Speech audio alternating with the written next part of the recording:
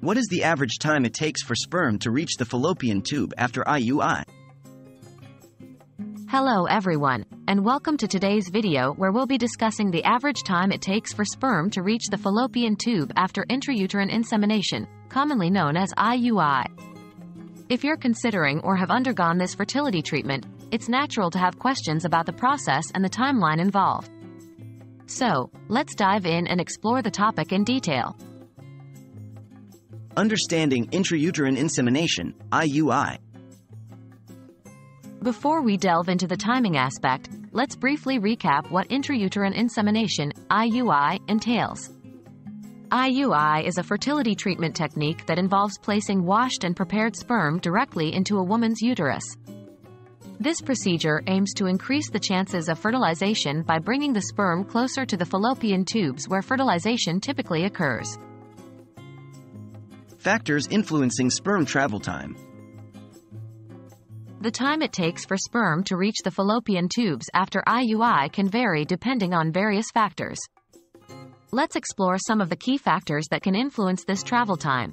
2.1 Sperm quality and motility. Sperm quality and motility play a crucial role in determining how quickly they can travel through the cervix, uterus, and ultimately reach the fallopian tubes. Higher quality sperm with good motility tend to have a better chance of reaching the fallopian tubes faster. 2.2 Proximity to ovulation. The timing of IUI in relation to ovulation is another significant factor. If the IUI procedure is performed around the time of ovulation or shortly before, the sperm will have a higher chance of encountering the released egg in the fallopian tube. 2.3 Uterine contractions. Uterine contractions can also influence the speed at which sperm travel through the reproductive tract. These contractions can help propel the sperm towards the fallopian tubes, potentially reducing the travel time. Average time for sperm to reach the fallopian tube after IUI. It's important to note that the journey of sperm after IUI can vary from person to person, and there is no fixed or exact time frame that applies universally. However, on average, it takes approximately 10 to 60 minutes for sperm to reach the fallopian tubes after intrauterine insemination. To summarize, the average time it takes for sperm to reach the fallopian tube after IUI is around 10 to 60 minutes.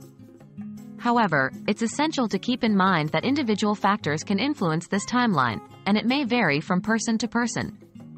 If you're undergoing or considering IUI, it's best to consult with your healthcare provider for personalized information and guidance regarding the procedure. Thank you for watching today's video.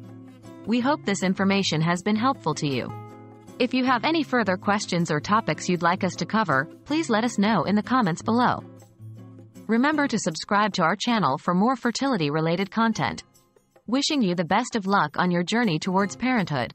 Take care.